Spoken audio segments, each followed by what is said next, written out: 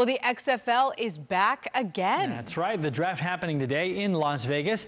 The actual draft does not begin until tomorrow. This is really exciting for so many players. Senior digital producer Brittany Wilmore is in our newsroom with a preview for us. Hey, Brittany. Hey, guys. Good morning. Yeah, think of it as draft week, really, pre-game action, if you will, because today's action focuses on the quarterbacks, and some Roughnecks fans commented they want P.J. Walker back at QB, but he's now in the NFL with the Carolina Panthers, so the league is looking for the next big stars to fill those cleats in the XFL. Could that mean a homecoming for D'Eriq King? He's in the 13-member quarterback pool, which will be assigned to its 8 teams starting at 1 p.m. Houston time today during a selection show in Las Vegas. King is a former Manville star who was the UH Cougars quarterback, but then he transferred to Miami.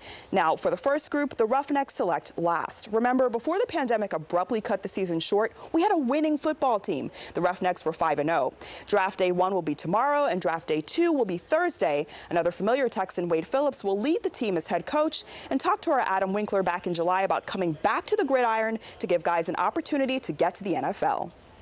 Yeah, it's great for them. It's great for me. You know, I love doing what I'm doing, trying to help guys to get better, and in this case, fulfill their dreams.